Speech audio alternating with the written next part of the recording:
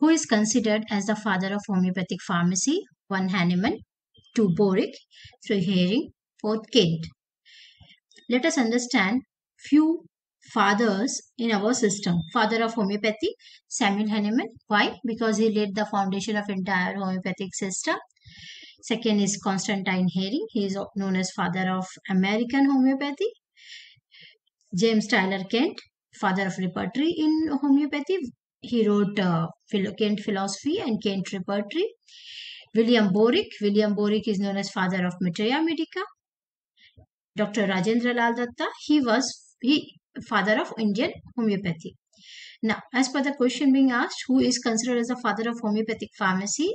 Among the options, Samuel Hahnemann is considered the father of homeopathic pharmacy. But when it is a question being asked only about father of pharmacy, then it will be Galen.